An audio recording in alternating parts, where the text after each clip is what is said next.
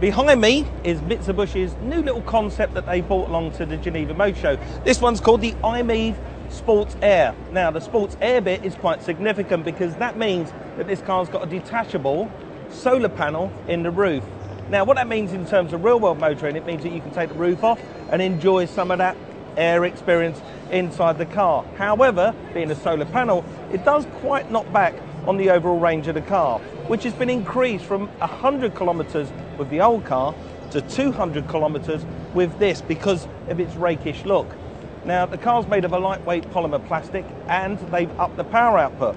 Previously the old car had 47 kilowatts of power. This one's been uprated to 60 kilowatts of power. They won't tell me just how fast it's going to go from 0 to 60, but they do say it's going to be pretty quick.